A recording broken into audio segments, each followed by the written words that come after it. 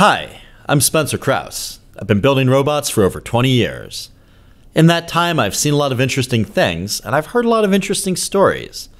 Collaborative with Spencer Krause is a place where my colleagues and I can relax, have a drink, and talk about some of the crazier things we've seen at work and some of the experiences we've had that have gotten us to where we are today. Subscribe today to join the collaboration.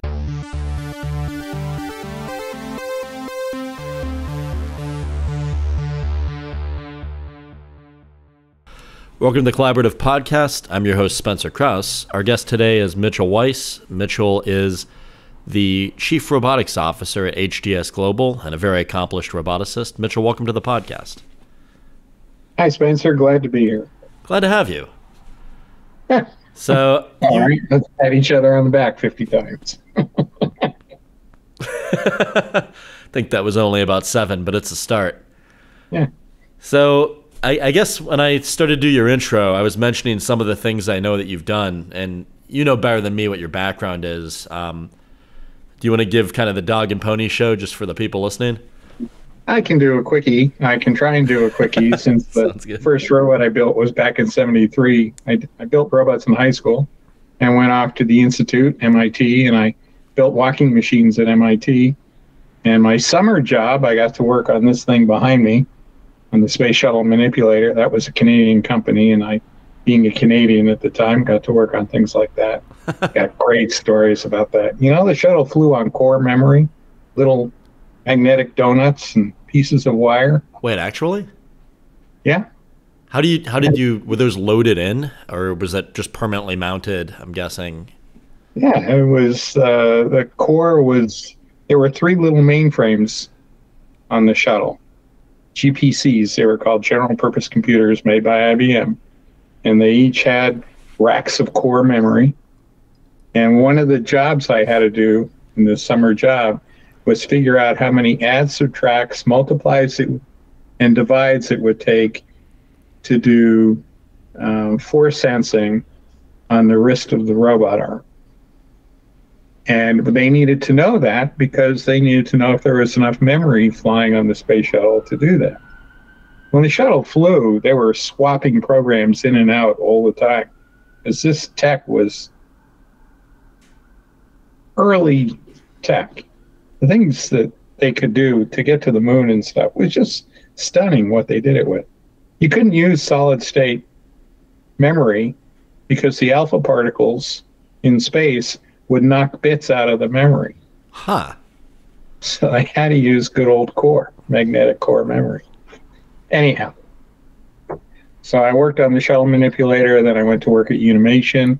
I was the first applications engineer on the Puma robot, which ended up, thanks to Kevin Dowling, he hooked me up with the Smithsonian when they inducted a Puma into the Smithsonian.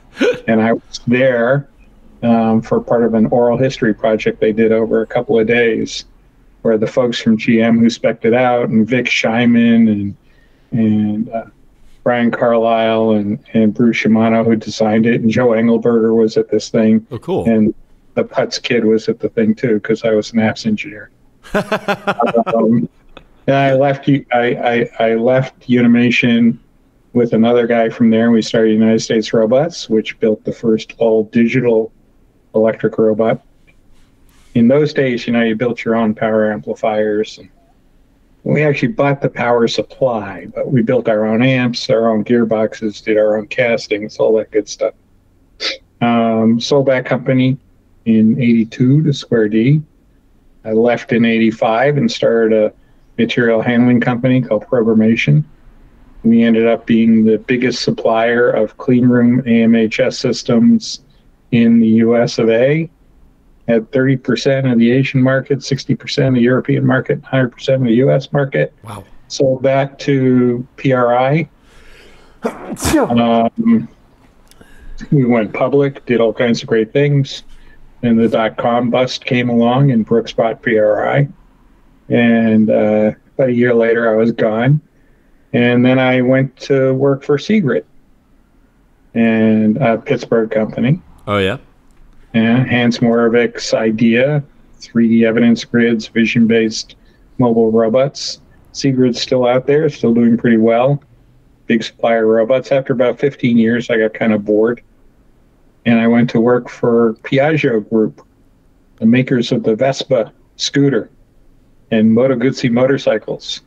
And at Piaggio Group, we had a subsidiary in Boston called PFF, Piaggio Fast Forward, and we made a product called Jita, which is a personal robot that follows you using vision. And after 4 years, I left there and came to work at HDS. Awesome. Yeah, I was struck by how much that personal robot looks like the Kugelpanzer last time we talked. I thought it was interesting. Somebody on the design team must have had a look at that at some point in time. But it's a really neat machine. It's awesome. What we pulled off there, the cost of goods on that thing is so ridiculously low. It's a two-wheel differentially steered machine that's also self-balancing. So it's a 3-axis robot. It's got stereo vision in front to track you. It's got a monocular camera, and it's got a 3D radar system on it. It's got radar? It's got radar. It's got radar that is used in backup sensing, forward protection, forward braking. The same radar tech that we built into Jita, we also provide to the Piaggio Group to put on their motorcycles for blind spot detection. That's awesome. And so it's all very cool stuff. The thing that was really fun at PFF was learning how to really drive costs down for consumer products. The thing that was less fun was PFF is a design-driven company. So you got designers handing you shapes and saying, yeah, make this. And we're going, but there's a flow problem. Anyhow, I'm using all of that now, everything I learned about making plastic and die castings and sourcing stuff really cheaply to really try and turn warehousing and logistics, order fulfillment is what we do at HDS on its ear. So we're going to be molding our own parts and extruding our own stuff and casting our own stuff. That's awesome. Yeah.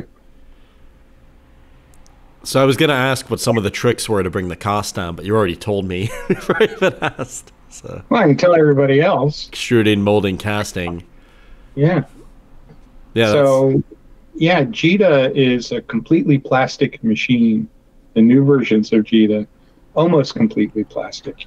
The axle and the linkage that holds it is cast aluminum and machined steel. But the body of the machine, the chassis of the machine, is molded plastic. That's awesome. Even the wheels and tires are molded plastic. Do you have glass-filled plastic?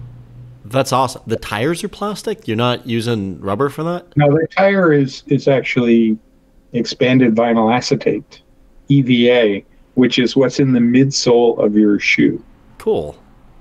So the wheel itself is a molded plastic part, and then the EVA tire is molded over that.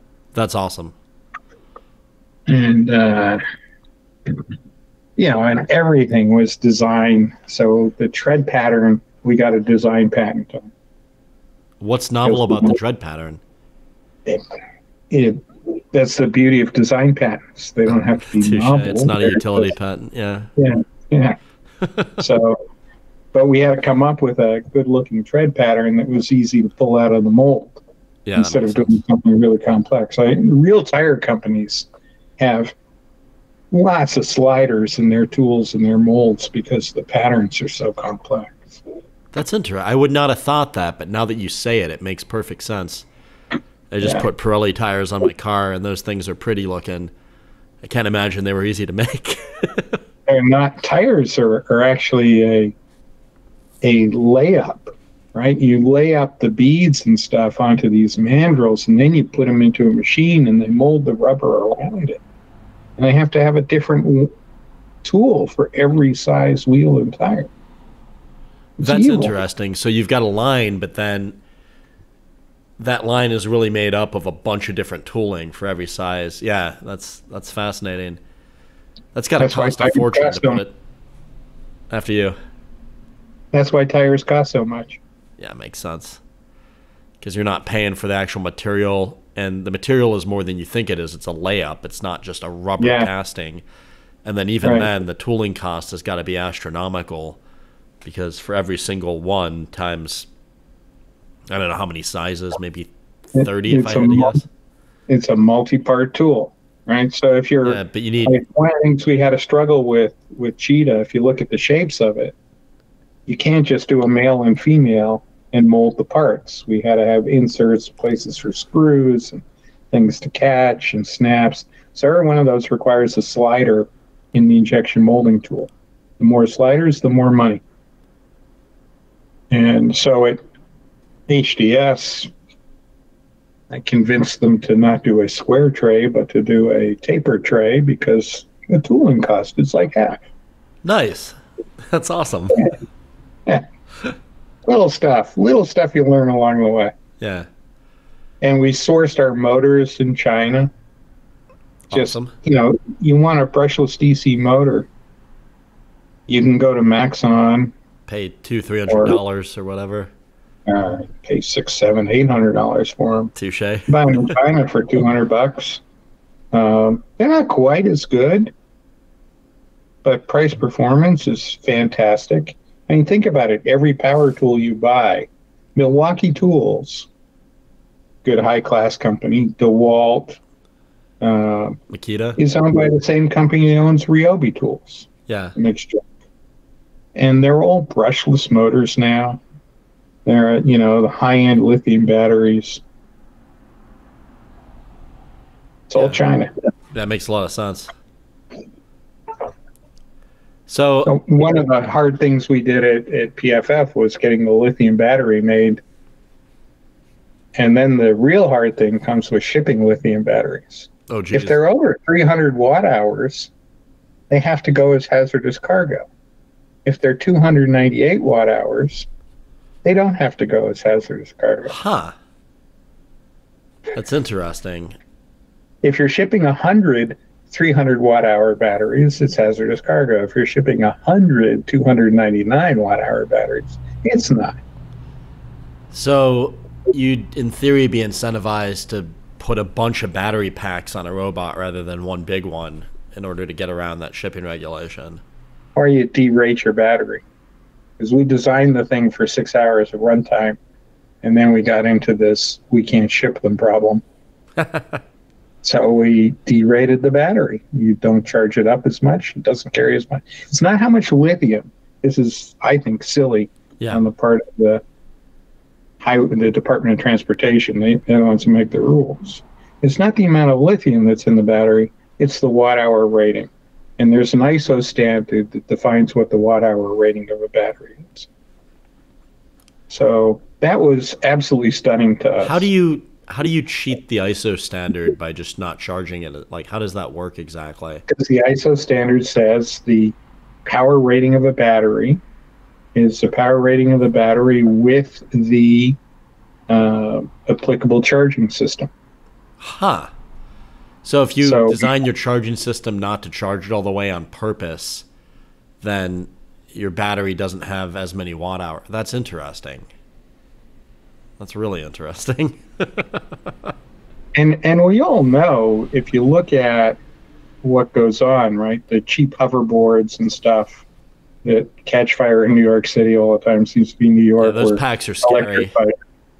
They are scary. I've got one in a bat safe at home, and I'm thinking I should probably throw it away. Like it's a terrifying battery pack to have in the shop. There's nothing. We had a hazmat, these big steel cabinets that you put hazardous materials in. We had one in the lab for storing some of the prototype batteries and stuff. Production batteries sat in the warehouse, but the prototypes, just anything can go wrong with a battery does. And sooner or later, you got a mess. Yeah, for sure. I remember when I was a student, one of them, there was a lithium fire in the Planetary Robotics High Bay at Carnegie Mellon, and I don't think anyone got hurt, but it was about $35,000 in just HEPA filters they had to replace, and just a big mess. I mean, I think they probably overpaid, but even still, so, who wants that in their shop? When I started, so programmation was a battery-powered vehicle. Excuse me. So that was 1985. We started that. And we used NiCads, nickel cadmium batteries, because they were the best. And NiCads were developed by GE for the space program. Actually? For powering satellites. I did not know that. And when you wanted to dig into good, gory details about them, you talked to folks at GE. And then, other companies, of course, supplanted them as NiCads went everywhere. And you had to deal with this issue of, NiCads have a memory effect.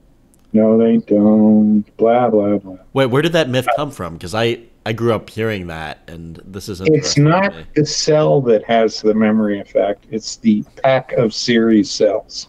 So if you have a bunch of NiCads in series, which is typically the case, right? The NiCad batteries weren't perfectly matched. Everyone had slightly different capacity. Yeah, makes sense. So you get to the point where if you're charging them, discharging them, charging them, discharging them, not fully charged, not fully, one of them runs down to next to nothing. Yeah, makes sense. And you get a short internally, and it's toast.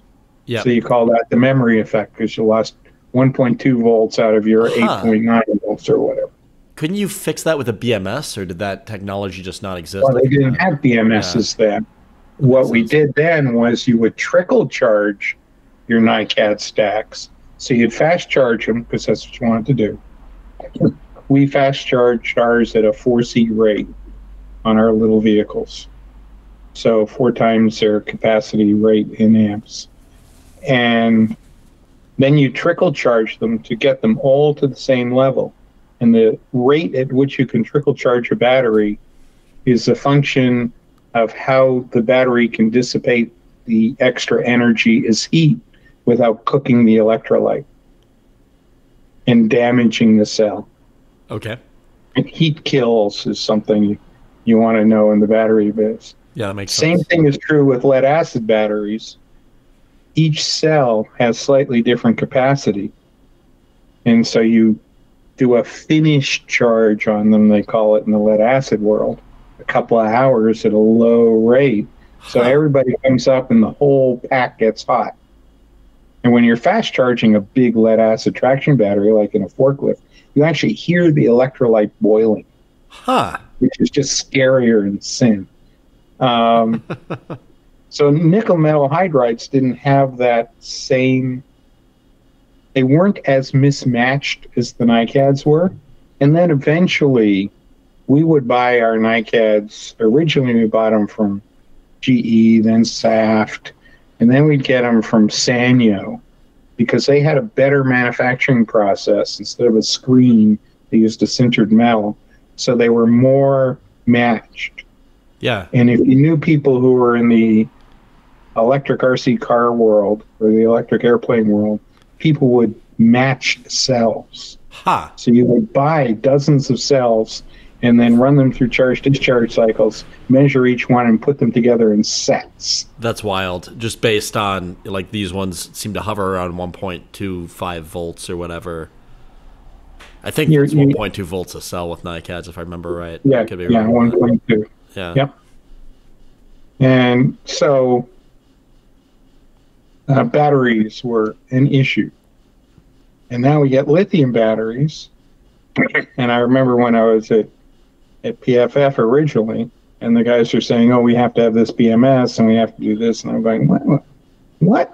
No, just trickle charge them. You can't trickle charge a lithium battery.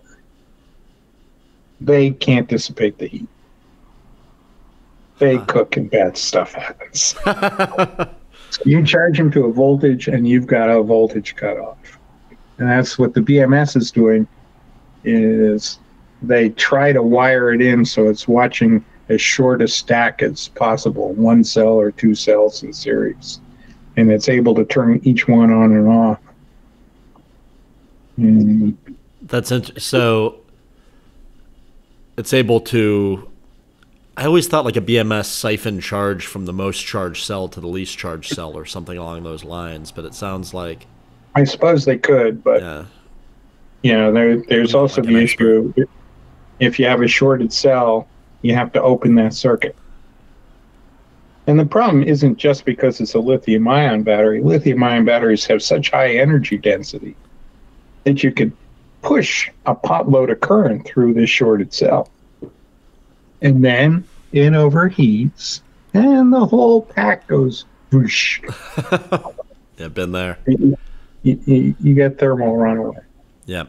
There was the 787 when the I've had to 787 run a first, pack outdoors on more than one occasion because of thermal runaway. yeah, and there's nothing you can do except dig a hole and bury it and wait a week. I was on a 787. I flew from Boston to Tokyo on, I think it was, no, it was ANA. They were flying a nonstop from Boston to Tokyo. And I said, whoa, I got to take that because I hate this flying Asia stuff and stopping in San Francisco or LA or something. Yeah. So I got on that 787 flight to Japan. The next week is when they had to ground the 787s because they found out the lithium batteries on board weren't vented to the outside of the airplane and in a steel box. Huh. So they had to ground the 787s because Boeing didn't do their homework on the lithium battery. And, there is this investigation. What is it? And it's easy to tell you what it is. There was a shorted cell. And so Boeing's solution ended up being building a 1/4-inch steel box to wrap around the battery pack and venting it to the outside of the airplane. So wait, so the idea is it can still catch fire, but if it does, it's not going to get the plane in trouble. It's just going to vent outside. Yeah, they're going to You'll lose see their a bunch backup of power. smoke, you'll lose the power, but the plane's not going to catch fire. Right. Yeah. Normally the plane's flying on its APU. Auxiliary power unit? Yeah. Okay. And a generator, right? Yeah. The jet engines, there may be one in the back and the tail. It's a small jet engine. It's the APU. And so the battery is just there for backup and high load stuff. And Boeing went to the lithium battery because it was so much lighter than anything else they could put on the plane, right? Air travel, you want it to be light, but now you got a 1/4 inch of steel. Yeah. Sounds pretty heavy. What they taught me in college in my control theories class. Don't put 2 coats of paint on a Saturn V rocket. It doesn't need it. That's interesting. Yeah, that makes sense. I mean, this is not a Saturn V by any means, but I remember doing BattleBots when I was in grad school for fun, and there were some teams from MIT there too, from your stomping ground. And one of my friends warned me not to put a second coat of paint on because he's like, you'll go overweight on your 30-pound BattleBot. Yeah. Yeah. Now, when I went to MIT, here's a good one. So I started in 75. And, I had to clear my major in freshman year. And I figured I was going to be an electrical engineer because I wanted to get into robots, and the AI lab was run by Project Mac and blah, blah, blah. But when you looked at the double E curriculum, to graduate from MIT with a double E degree, you have room for maybe 2 electives over 4 years. Huh. And I went to the assistant dean of the School of Engineering. And I said, I want to declare as a double E, but I want to leave out this advanced DiffEQ course and leave out this class and that class so I can take a class in machine design and a class in control theory and a class in that and the other thing. And he just shook his head. Nope, not going to happen. Double E department's too powerful. It's half the engineering undergrads, double E and CS. They're too powerful. They're not going to let you do it. But we have this program in the mechanical engineering department where you can do anything you want. Come to us with a plan, and we approve the plan. So I picked all the classes I wanted to take, and half of them were in the computer science and EE department, and half of them were in the ME department. And I sit down with the committee that has to approve my plan, and they say, so why do you want to do this? Well, I want to get into robotics. And they say, well, we think that's very noble academically, but we want to warn you, we don't think you're going to find a job. Which I say, well, then I'll teach, you know. Nice. So I got to take, you know, my ME classes, and I got to take my computer science and EE classes. And then I got to build robots. And I got a job. Yeah, you've had a bunch of good ones. I mean, you mentioned you were at Seegrid, but I mean, you were their chief technology officer for people listening, you know. Like, yeah, I was CTO and COO at most places. Yeah. So, I don't know. It seems like it worked out. Yeah, I think so. I even wrote a book, a textbook. Yeah, I got a copy, and I'll be honest. Right. I'll bring it with you to the show. I'll sign it for it. Yeah, I'll bring it with me. Thank you. I feel bad. I've only made it through the foreword so far because I can't seem to get a moment alone to read. But I'm interested. I flipped through it, and there's like some really interesting bits. Kind of, it seems like at the 3/4 mark that I'm excited to get to. It was when we did it.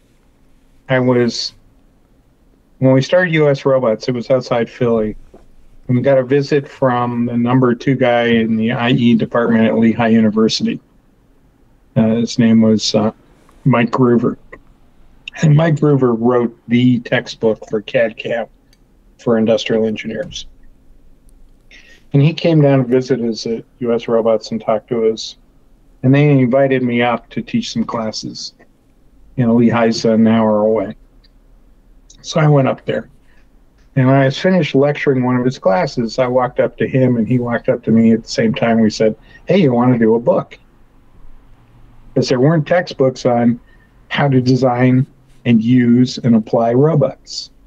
And we thought it was important that people knew how to design them. That was my piece.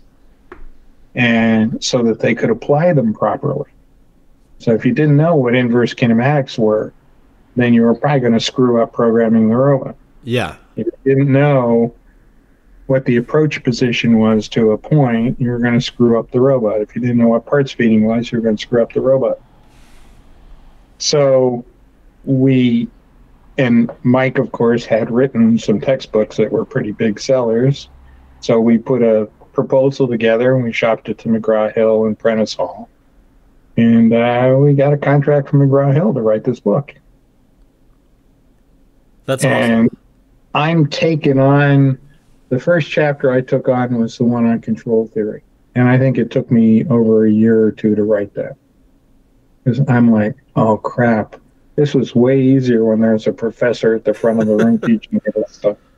Now, and then I was, when I was doing the bit on kinematics, I was using a paper that Bert Horn at the MIT AI lab had written.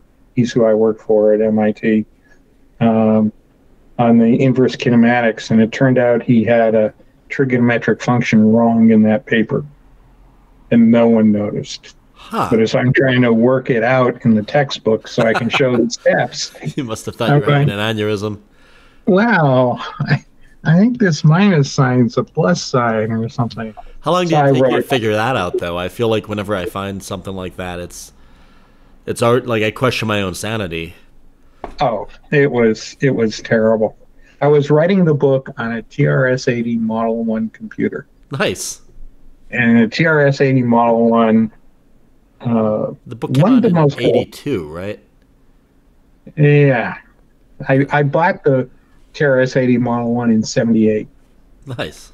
Because when I did my walking machine bachelor's thesis at MIT, I did the control system, not the dynamic simulation, on my own TRS-80. That's cool. I wrote a program to solve differential equations in BASIC based on an algorithm I read in Fortran. Huh.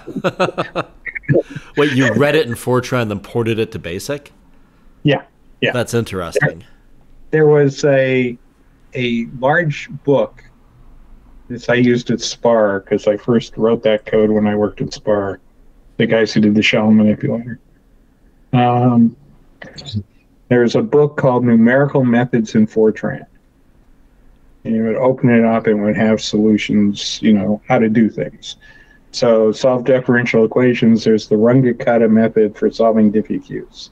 It's breaking it down. It's turning into a differencing problem. So had it in Fortran, translated it to BASIC, typed it into the Trash 80, and now I could solve differential equations. It would take a while. Yeah, I would imagine. So for my thesis piece, I designed this six-legged walking machine, and I wanted to simulate it. So I simulated one leg moving across the screen. So you had to do the two-dimensional representation foreshortened for the three-dimensional movement, and I had to solve the differential equations of motion for each of the three joints of the robot, and blah, blah, blah. And I would literally set it up running on the Trash 80, go make dinner. You call it the Trash 80? Come back, take a picture. I had a camera on a tripod with a remote trigger and black and white film, and would take a picture. Wait, and after the monitor? Yeah, it was on a black and white monitor. Nice. We got high contrast film, so it looked better. And so after hours of this program running, I could get 2 or 3 steps across a screen. And I took pictures of it and glued it in, went into the thesis. Nice. And then when I went to work at Unimation, they had no computers in the company. So this is the world's biggest robot company, not a single computer in the place. How? The Unimate robots all ran on TTL. And I was pushing to put a micro in the Unimate, and that didn't happen. Interesting. So we had to do a big project for a customer, an automotive customer bearing house, where there would be like 50 robots manufacturing these things. And you have to simulate it just to take into account the mean time to failure of the different robots and size the buffers and stuff. And we didn't have a computer in the company. So I went to my boss and I said, I'll bring in my Trash 80 if you rent it from me and pay me enough rent money so I can buy more memory for it and it'll run almost faster. So I built this simulator for just moving the robots, putting a couple of robots together. And then I started writing memos at Unimation. Boy, it'd be great if we owned a PDP-11. That would be kind of nice. And I left. Yeah, it's weird that they had no computers. How much was a PDP-11 in those days? Well, the Puma had an LSI-11 inside. I don't know the LSI-11 offhand. An LSI-1102, which was the single-chip version of the tiniest PDP-11 you could get. Oh, okay. I didn't know they made that. I thought the PDP-11 was a rack mainframe thing. It was, but the LSI-1102 was the first microprocessor version of an 11. That's pretty cool. I'm assuming there were compromises to get it down to that scale. The Puma only did integer arithmetic. So no floats, no doubles, yeah. No. Double. And then eventually they came out with the LSI 1123, which was the same performance as a rack PDP-11. Oh, wow. Mm-hmm. And when we started US Robots, and they were expensive because they were, not like the micros Intel was knocking out. These were ceramic carriers and everything else. So at US Robots, we planned on using the Z80, which was Zilog's faster version of the 8080, because they ran at 4 megahertz. You hear that, people? 4 megahertz. Screaming. But Peter, who I started the company with, who did the software and the computer side of it, we found out that the 6502, which was just an 8-bit micro, it was used in the Apple computer. Even though it was only a 1 megahertz chip, it was the only pipeline processing microprocessor out there. So where the Z80. Well, that's interesting. When would this have been, like by year approximately? This was 79. So they had pipelining in the 79? Yeah, the 6502 was a pipeline process. That's interesting. So even though it ran at 1 megahertz, each clock cycle was bringing another instruction forward one step, and so it would bring all 4 of them in. The Z80, which ran at 4 megahertz, took 4 steps to get one instruction, 4 steps to get another. So it was a net nothing. Same performance. So it's kind of a net nothing, and they're about the same. Yeah. Right. So we ended up designing the machine around the 6502. There was one on each axis, and there was one for the exec, and there was one in the teach pendant. We had this little board, 6502 on everything. And then to do the math, AMD had a product called the 9511 that Intel licensed from AMD. Huh. This is how AMD got the 8080 license, or the 8088 license was a trade for the. That's interesting. And Intel came out with their version of the 9511, which was the 8231 chip, which was twice as fast as the 9511, and it was a full 32-bit floating point math processor. How did they get it faster like that? Like, did they just... Because Intel were gurus of process. Yeah, that makes sense. They were a great chip company once. They're still pretty damn good. And so the exec processor, as it was doing the calculations for where the ARM had to go, doing the inverse kinematics, would push 2 16-bit numbers onto a stack and get the floating point answer back. That's how the 8231 chip worked. But it's doing 32-bit math, or it's... Yeah. Okay, that's interesting. And they overheated. They were terrible parts. We had to put 2 fans in the controller and a baffle just to cool the chip down. Yeah, it was interesting. The 6502 was interesting to manage too. You had to buy cross compilers, so we had a PDP-11 in the company for doing our software development. We would cross compile on the PDP-11, push it onto a 6502 emulator. Shove the code in, run it, get the robot going. So and we had to build our own amplifiers, like I said. Where did the emulator come in? If you're... Well, you have a PDP-11 sitting here. Yeah. And it's talking to this box. It's got a ribbon cable with a dip connector in it that plugs in where the 6502 would plug into the board. Huh. And you're basically shoving the code down into that thing, and it's emulating the 6502 chip. That makes sense. So that's just to basically see if the code works. Yeah. If it all works, then you burn the code into an EEPROM, the UV EEPROM, and you plug it into the board. So it's slash and burn software development. You burn EEPROMs and then erase EEPROMs and burn EEPROMs and erase all that EEPROMs. Degrades the life of the EEPROM, so you can only do it. There are a lot of things that Intel didn't admit about their EEPROMs. We started with 2708s, which were 8 kilobytes. We ended up with the 256s when they became available. But the bigger the chip got, the smaller the cell size, the more susceptible they became to strange things. Huh. So we had a robot jumping around. And the first time the robot was jumping around is because 8231 chips were overheating and spitting out wrong answers. Makes sense. The next time it was jumping around was because someone took a picture. Wait, what? If you took a flash photograph, the energy went through the window on the UV EEPROM and got onto the data bus. So it didn't erase the PROM, but it got out onto the bus. So we called the guys from Intel and, give them a sit down and talking to, because back then Intel was only $500 million company, and we were part of Square D by then, and we were a $2 billion company. Yeah. So we'd call them, sit them down, and say, hey, your UV EEPROMs are susceptible to flash photographs and bright lights.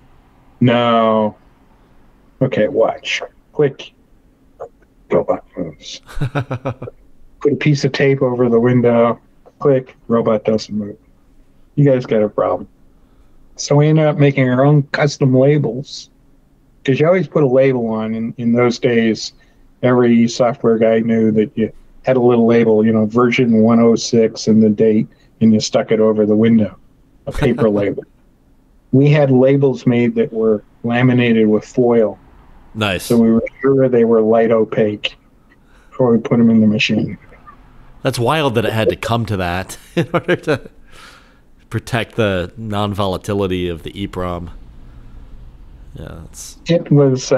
We were the first robot that had battery backed up CMOS memory inside the robot, so you could program it and turn it off and not have to save the program to tape. Nice. Oh, well and good until the battery runs down. Battery lasted longer than anything else. Yeah. Battery was not the issue. Yeah, it was a good old Nican battery. Nice. That's awesome. So, tell me about how you met Kevin Dowling, because I heard his side of this, and it was pretty hilarious, and I'd be curious to get your side of the story. So, PRI bought my company in '93. We had talked off and on about selling, and I didn't like the offers they were making. And by the time '93 came around, I had debt up to my ears, so I had to sell the business. So I sold the business to PRI, and when I went to work there, they had all their engineers, and they all thought I was a snake oil salesman. And, as time marched on, I started to take over. And there were some of the engineers who were designing robots who didn't like that. So somewhere along the way, so I was VP of Strategy and Technology. Engineering didn't directly report to me. So somewhere along the way, they went out and hired this guy, Kevin Dowling, the CMU roboticist. And I'm reading emails one day, and they're from Kevin, and they're like cogent. And he actually understands things. So I literally walked around the building to find him and said, "Holy shit, you actually know about robots. This is great." That's how I remembered the story. Yeah. His version is very similar. I mean, the way he told it, he was hired to look into you, and then he found that you had good ideas, and you ended up becoming friends. So, if I'm smart, what I'll do is I'll try to get him on right after this, before the episode airs, and get him to tell his side and edit them together. Yeah, there you go. I don't know if we'll be able to get Kevin in that time frame or not yet. So. And Kevin's an idea minute guy. Yeah, he's awesome. And he knew Hans. I mean, I think that's how I got connected with Seegrid. Yeah, he's a smart cookie. A knowing devil, if you will. Yes, knowing devil. A little bit irreverent. That fiery red hair. Yeah. But he's turning gray like the rest of us. I didn't know his hair was red. When I met him, it was gray. That's interesting. Yeah, he had fiery red hair. Mine's probably about 10% gray at this point, but what I have left anyway. So. The chemistry, man. Yeah, no, it's gonna be all gray within 10 years. I mean, I'm sure it'll get there. I'm just trying to imagine Kevin with red hair. That's awesome. Yeah, and it's just long and kind of the way it is, because he was kind of the academic. That's awesome. Apparently, my dad's cousin Lee Weiss was like his, I guess, like PhD advisor, and so he tells me stories about Kevin too. Or he used to. He croaked recently, but when he was alive, I don't know. It's a small world. Put it that way. I've had a couple of CMU guys working for me and with me, and one is Seegrid. Bruce Thompson, and that is strange man, just very strange. I don't know that guy yet. Tell me about him. Bruce is just a, down to it engineering kind of guy, mostly mechanical. He's a mechanical engineer, MIT and CMU.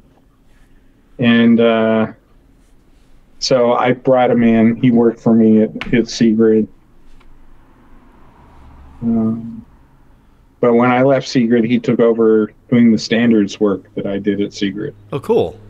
So, we go down to Florida every year to do the standards, and then he'll leave the standards meeting, get on his bike, and ride halfway down the coast of Florida amongst the alligators, the swamps and stuff. Okay. All right, Bruce, go right ahead. That's awesome. And Bruce worked for Red Whittaker. And he was involved in the Chernobyl, in the robotics, cleaning out Chernobyl. And That'd be stuff. Pioneer, right? Yeah, probably. Yeah. And he still has his dosimeter tags. Oh, that's cool. That. There's some things I wouldn't want to do. That's one of them.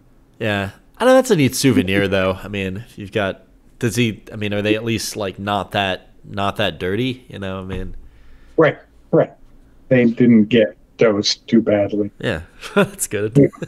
When I was working at Spar on the shuttle manipulator stuff, most of my job was designing ground-based manipulators, force-reflecting master-slave manipulators for handling nuclear facilities. So for master slave, I'm picturing like one of those little mini versions that you move and the big one moves, or is it something different that you're? That's called a replica controller. Replica controller. Master slave is 1-to-1 usually.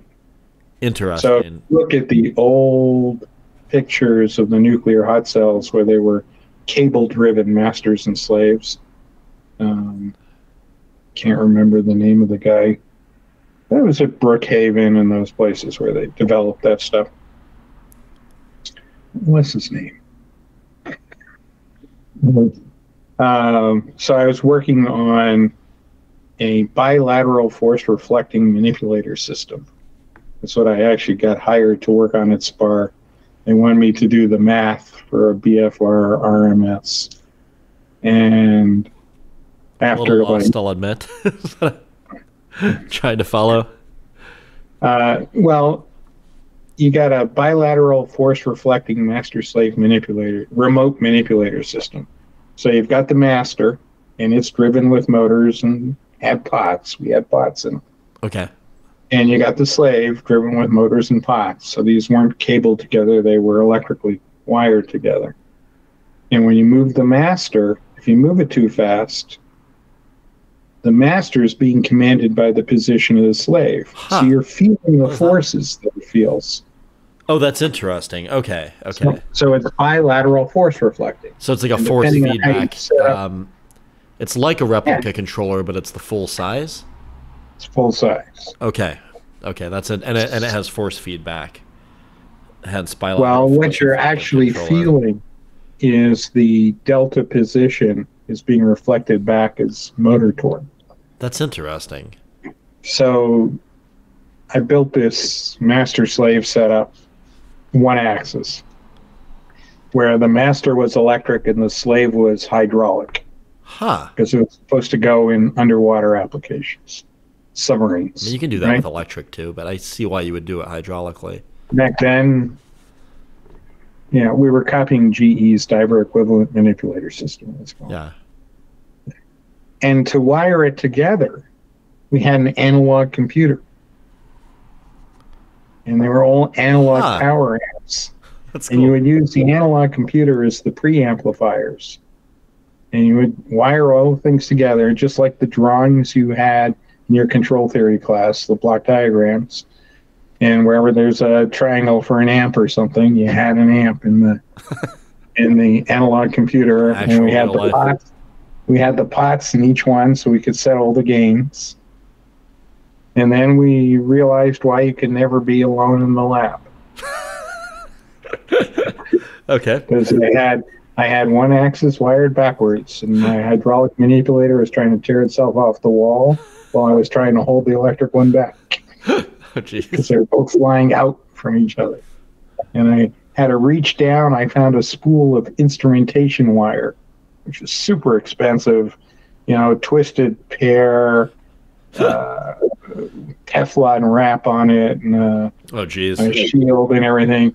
And I was able to, holding the two robots, reach with my leg and pull the spool over and grab some of this very expensive wire and tie up one arm, tie it to the other one so I can go hit the kill switch.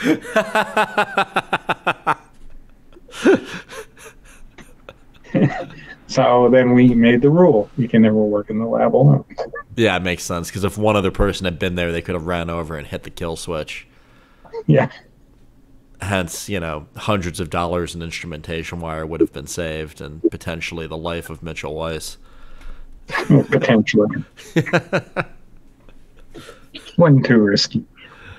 That's pretty hilarious. You do what you got to do. Yeah. It happens. You're in the robot business. Sooner or later, you get a runaway. And I crashed a robot through a wall when I was an undergrad. I had this tracked robot that weighed about 150 pounds, and we were I'm trying to remember why that happened. It was either an overtuned I term, but I think it was a different reason. It was an overtuned I term, and then we were teleoperating, but we should have just gone open loop, and we went closed loop and tried to stop it, and it kept going and went right through a drywall. Yeah, it kept going because the I term was integrating. I hate integrators. Gotta have them, though. It's this whole gravity thing you got to deal with. Yeah, but this was a flat drivetrain on the ground. Like, it was just a rookie mistake on my part. And if I'd have really been smart, I would have put a better e-stop on it and just been able to kill power. But I wasn't that smart. They didn't teach you about that stuff at Carnegie Mellon. I was a Pitt student, but I was taking Carnegie Mellon courses at the time. I later went to school at Carnegie Mellon for grad school. But yeah, they don't teach students about emergency stops, for better or worse. So they should.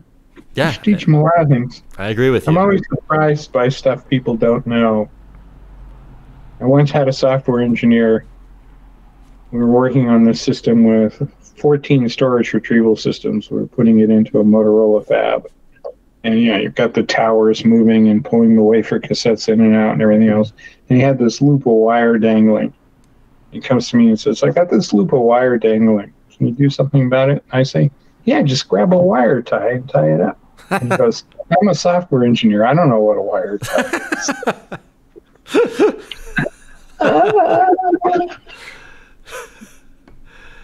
It was amusing, like the stuff that the computer science guys just programming a robot for the first time didn't know. Like, I always feel like they tried to approach it too much like it's a game of Pong. Like, the laws of physics aren't there. And that's right. Yeah. Instantaneous acceleration all the way is the assumption. Or instantaneous decelerate. I mean, I assume when I crashed the robot through the wall. It's so... it's just... I worked on this lawnmower project between PRI and Seegrid. These guys in Boston startup company do a GPS-guided lawnmower for golf courses. Oh, cool. And so I put the hardware together and did all that stuff. And we're running it. And the idea was you have the software written so you drive the vehicle along the peripheral of the green, a ponds and islands problem. You do all the outlines. And then these guys who were exiles from Prime Computer in those days would do a cutting profile, just like you did for a machine tool. Right? Yeah, that's just what I was thinking. And so we've got the mower coming along to the center of the green, and they've got a program to come straight into the center of the green and then take an instantaneous right turn and start to cut the corner.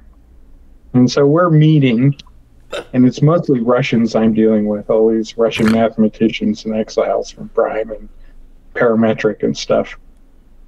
And, oh, yeah, the tractor's no good. It doesn't turn fast enough. Say, putz, it's got mass. And then the head Russian starts yelling at him in Russian. Where are you from? Mars? Don't you know these things? You got to do a tangent approach. So, I mean, when you're dealing with a 2,000-pound lawnmower with big spinning blades That's on not the going to front, turn instantaneously. I mean, there's no way in hell. and really bad stuff can happen when it does. Oh, for sure. Yeah, we always got the questions. The digital greenhouse in Pittsburgh? Digital greenhouse. I don't think so, to be honest. It was part of the Ben Franklin money, and it was innovation work stuff. Yeah, yeah. So I was on one of the committees to review the proposals. And one of the proposals was a CMU professor to do LiDAR for lawnmowers, because CMU had a contract with Toro. And this LiDAR had to be able to see golf balls. Huh. On the ground. With a LiDAR. So I said, no, we don't need to fund that. That's stupid. Why do you say that? Well, I just did this lawnmower thing a couple years ago, and we talked to the guys who drive the lawnmowers. And we asked them, what happens when you see a golf ball? They say, we mow it. It gets cut in half and it gets chucked in the grass catcher. What if you see a cat? Depends on the cat. What if you see a bag of golf clubs? We go around it. So there is zero need to look for golf balls stray on a golf course when you're mowing the lawn. Yeah, makes sense. Yeah, you just got to have blades strong enough to... Those blades are... That's the whole thing. It was interesting working on this thing for like 6 months and go to their big biannual show that they put on for their dealers. We worked on Toro mowers and Jacobson mowers. That's interesting. When I was a grad student at CMU, and it wasn't that long ago, it was like 2013 to 2015, there was a case study they did, because my program was the Master's in Robotic Systems Development, which was mostly robotics, but then a little bit of business. And we did a case study in the business course on some robotic mower where they ended up with, I think it was RFID, like in the middle of the balls or something, to try to not mow the balls. I wonder if there's some related politics to your story. Don't mow the balls. No, we worried about cats and golf bags. Yeah, makes That's what sense. we're about. Cats because you're a nice person, and the golf bags because they'll destroy your mower. And well, no, the golf bags belong to some of the members of the club. And the clubs that are going to buy these robotic mowers or put them in are probably private clubs that really want perfect grass. Because there's a whole ecosystem there, right? If you're GPS tracking all the mowers, or position, slam, whatever you want to call it, you can be using the same tech for all the fertilizer you put down. You can change the lay of the grass and how you mow it every day. And all the stuff that they can do that you get advantage of, but it's all about the grass. Every golf course has a guy who's got a master's in turf management. I mean, I insulted the crap out of one guy. I said, what do you do, go to college for this? Yeah. Penn State has a big turf management. That's wild. At what point do you think a person decides they want to go into turf management? Like, I shouldn't disparage, but...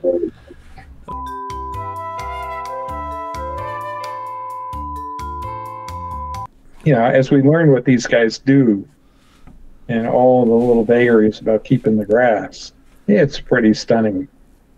It's a very detail-focused business. The sharpening of the blades and how often and how you do it, and the weight of the mower and the size of the tires versus the weight of the mower and the weight of the guy sitting in the mower. Huh.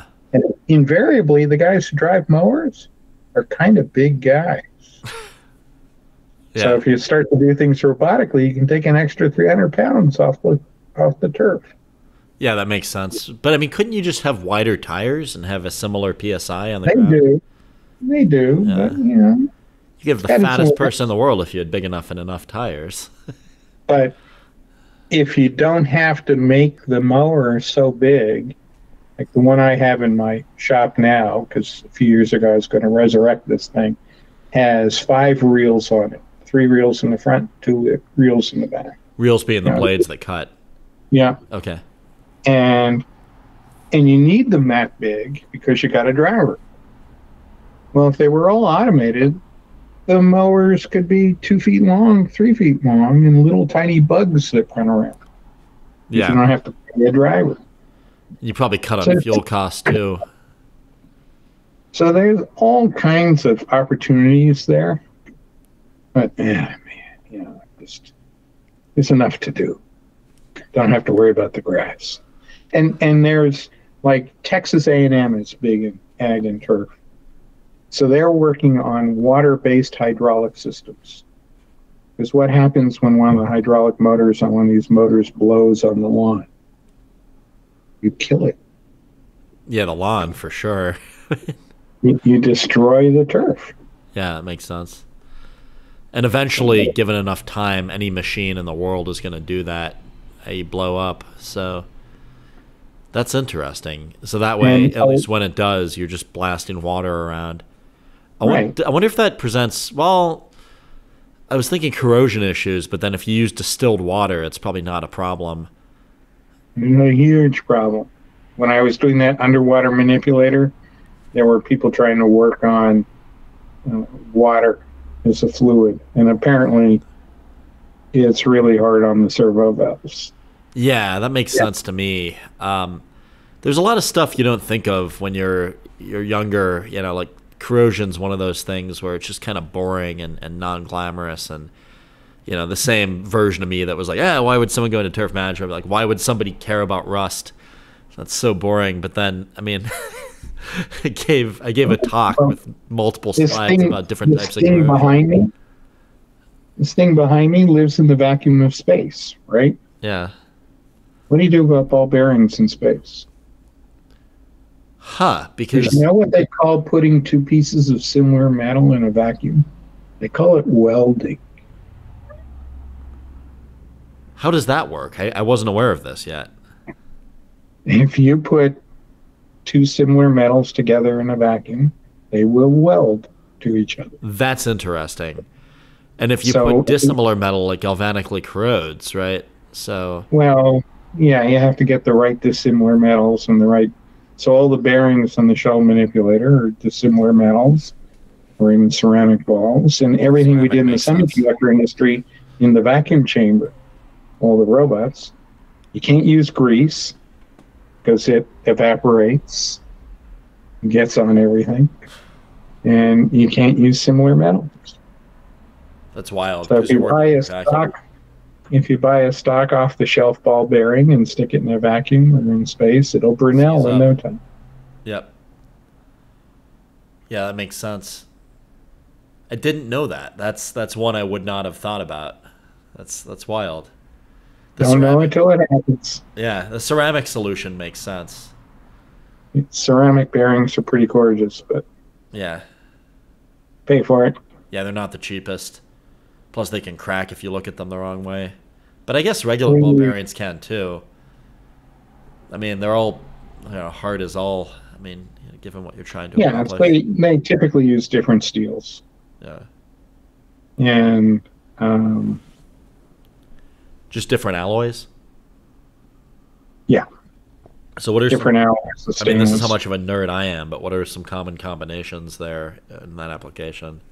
Don't know. Okay, no worries. Have to look it up. You want to be far apart on the typological scale. That's what it is.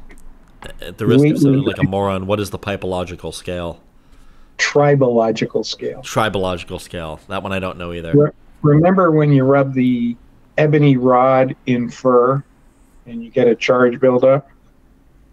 They're at opposite ends of that scale. That's interesting. So it's like, I don't know. I don't want to talk outside my league here, but this is an aspect of engineering I've not had to deal with yet. So we at programmation, we want to make everything super clean because we were working on the ceiling of a clean room. So even if we were class 0.5, we were raining down on the wafers. So we actually worked with some guys at MIT, Alex Slocum, Ernie Rabinowitz, who has passed away years ago. And Ernie Rabinowitz is an expert in probology. So we're looking at things, what materials to use as bearings that wouldn't generate wear. The problem, of course, is I built up charges all over the place. That was a whole nother problem. Rubber wheels running on anodized aluminum tracks. It's like a freaking Van de Graaff generator. So we had to discharge the vehicles. And is that just lots of ground wires and brushes and stuff, or how does that work? Brushes. Yeah, but you couldn't make contact. So it had to be really close. Huh. But that was okay, because if you were really close and you wore, right, teeny tiny gap, you would occasionally discharge across that. If you make contact, what's the danger? Just friction or great particles? Oh, got it. Yeah, that makes sense. So one thing we had on this system was a turntable. Right, so it's a monorail system. Vehicles come on the monorail. Is it even a brush at that point, or do you just have an electrode if you're close but not touching? We used a piece of copper braid. Okay. And we bolted it to the machine, and we cut it, trimmed it to length. And if it was a little long, it would wear and disappear. Makes sense. And then stop wearing. So it worked. And it's also true in the forklift business. If you look at any forklift, there's either a ground strap or a piece of chain hanging from the bottom of the forklift. Yeah. Because the urethane wheels build up a charge that sits over the body of the forklift. And when the guy steps off the forklift, he goes, yeah. I think Bossa Nova had to do that with their robot, too, because they had a little chain because of that. We had to do it on the Jita. There's a little metal brush hanging down from the bottom of Jita. So we know this at HDS. There will be discharge paths for everything. Smart. Where were we? We were talking about the little wheels, herbology. Oh, yeah. So I had this turntable. It was a direct drive turntable. So this is like 1990 design. So a big DC hollow core motor. You bought the kits from Inland. So you bought the rotor, you bought the magnets, and a single big Gothic arch bearing, 4-point contact bearing. So that way the body of the thing was pretty small. So it was sitting near the ceiling. Cars would drive on it. It would rotate. They'd switch their path and go about their business. And the thing had a big hole in the center, so the laminar air could flow through it as well as it could. So every time we built something like this or designed something like this, I had a clean room and a particle counter, laser particle measuring system, which, you had to pay $20,000 to buy one. And you would cycle the machinery and you'd put the particle counter up there and count the number of particles. And when stuff is really clean, you believe the particle counter is broken. So the trick is to take a dollar bill and tap it. And the dollar bills shed so much shit, you'll see the numbers. That's interesting. No. Probably $6 bill look better than 100, I'm guessing, because it's rattier. I didn't have $100 bills. So I don't know. Never did that. I mean, I would think the higher the denomination, the less it's been handled, the less degraded it is. Yeah. The lower the denomination, the better it is for that experiment. Yeah, probably. So we're testing things. We're getting these particles. Now we have to know what the particles are so you can figure out the source. So you put a little piece of filter paper on the vacuum for the particle counter, and you send it off to a testing lab that has a scanning electron microscope. And they can do the mass spec and tell you what's in there. So they're looking, you can't even see the dirt on this thing, but they can pick it up on the microscope. So I get back that it's got bronze in it. It's copper and brass and da da da. Well, okay. We were worried about the carbon brushes on the motor, but it wasn't the carbon brushes on the motor. It was the retaining ring in the bearing, the ball separator. Huh. You know how bearing often has a little brass ring? It's a separator for the balls. That's what was shedding. That's interesting. So we had to go to a ball bearing that had Teflon slugs as the ball separator to solve the problem, and no grease. It worked. Nice. But it's neat because when you're working in the clean room and you're getting particles, what you're seeing is wear. So I love thinking of it as dirt is the first derivative of wear. I see schmutz, I know bad things are going to happen. Integrated over time, things wear out. Yeah. So the machinery we built for the clean room had no wearing parts. You know, The we had Teflon to didn't even design- wear? Hmm? The Teflon doesn't wear on the ball carriers? Or if you don't overload it. Interesting. So you have to, like, yeah, maybe it does. But if you're seeing less than one particle a day, who cares? That's fair. So, like, Well, we use steel ropes to run counterweights up and down on our elevator systems. We would design the pulleys, custom design the pulleys, so that the rope nested perfectly in the root of the pulley, and we hard anodized the pulleys, so there'd be no wearing between the vinyl cover of the rope and the pulley. That's cool. So these are things that I use and designs I do now, whether it's for that or not, because I'm not trying to make them clean. I'm trying to make sure they don't wear out. Yeah, last longer. Yeah. That makes a lot of sense. That's really interesting. I like that. Like, dirt is the first derivative of wear. I'll be thinking about that as I go about my job.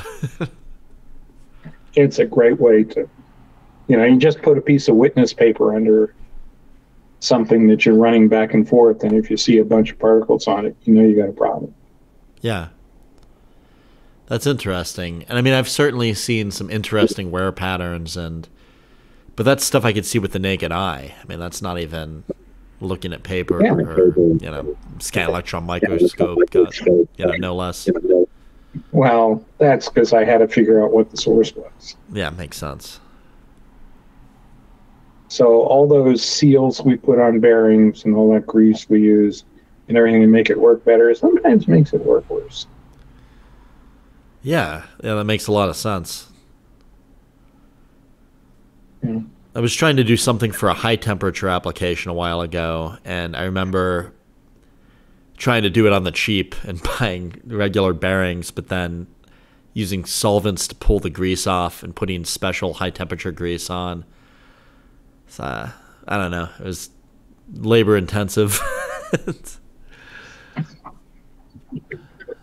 At PFF, I was lucky. I had a pretty good staff there. And we were testing, we're getting these motors with gearboxes from China, and we really don't know how much grease is in the gearbox. And what's the failure mode of the gearbox. And a lot of the planetary gearboxes, the planet gears are just on bronze bushings on steel pins. So if they're not greased well, they're going to seize up and fail. That makes sense. So the poor engineer who was tracking this down, he's got like 10 of these motors on this rig he put together. It's running 24/7 with weights on it and everything else. And we're monitoring the friction changes in the motor, the current changes in the motor to do the same work. I'm figuring, okay, that's an indicator the bearing's going, or the gearbox is going. And then which grease do we want them to use? And then you start going around and around. What's the best grease for the job? And how much? What's their process control for putting it in? That's another thing I learned along the way working with some Japanese companies. Just process control. If you do it right and you do it the same way every time, you get the same result every time. Interesting. That's not something I've done as much in my work, but it seems worth doing. Yeah, the whole Toyota method for product development and release really works. The Europeans have codified it in an ISO standard that I had to deal with for the motorcycle radar stuff. Jesus, the European standards. Oh my God, the pain. When I sell stuff in Europe, you got to know all the European standards. They're actually very good at prescribing how to do things. Where they hurt is they end up over-prescribing the design sometimes. But the safety standards, the how to do risk assessments, the standards they have for self-driving cars and all this ADAS equipment, yeah, they're not bad. Cool. Especially if you don't have to meet them. If you're reading the standard to give you a blueprint of what you should worry about. Nice. Yeah, that's always handy when you have that resource available. Of course, for the Italian motorcycles, I did have to meet them. Makes sense. And we had to meet FCC regs. You know, you put radar on something, you got to get it FCC tested. Any challenges there? Yeah, the labs that can do it, there's 2 in the country. It'll be radar tested. Wait, 2 in the States or in Italy? In the States. Got it. So we did our FCC cert here, and we had them do the European standard at the same time. It was like 30 grand. It sounds about right. That was for this gizmo. This is a little blind spot radar system. Nice. That's a pretty looking radar. It's a very nice package. Thank you. Yeah, I agree. Cast on the back. Is that a Deutsch connector? Hmm? It says that a Deutsch connector on the back? No, that's a Molex connector on the back. Oh, nice. Looks and similar. There's a little air vent in there for expansion. Oh, cool. And then the plastic has to be just right, the right thickness, so it doesn't affect the radar underneath. Is that due to altitude, thermal, or both for the expansion port? No, it's the thickness of the material affecting the radar signals, the RF absorption of the material. Yeah. So this face is only about a 0.5 millimeter thick. No, I get that. I was talking about the port on the back you showed for expansion. Oh, that's you're in a car or a motorcycle. Temperatures are going all the way up and down. So you have to be able to vent it, otherwise you'll blow the seals because it's also watertight. Yep, makes a lot of sense. The thing has to be IP67, has to be able to run from 0 degrees Fahrenheit, like minus 20 C to 140 C, or no, 140 F, whatever it is. Yeah. Almost 100 C. No corrosion, so it's all stainless screws, aluminum, and plastic. And if the pressure inside gets too high, the little O-ring seal is going to blow. So there's an O-ring seal on this thing. That's cool. In order for it to be IP67. You ever ride a motorcycle in the rain? Not yet. Neither have I, but the Italians tell me. We actually sent Gita. They have a great test lab at Piaggio. In can't remember the name of the town. Anyways, so we sent Gita there to be tested. Oh, cool. And they can make it rain. How much rain do you want? How do you measure this? Oh, it's inches per hour of rainfall. Well, that's pretty freaking scary because they could really dump a lot of rain. And they had all the shaker tables. And, you know, you look at a motorcycle frame, they had equipment set up to behave like a big fat guy sitting on the bike and getting off the bike, except doing it 10,000 times to make sure the frames don't collapse.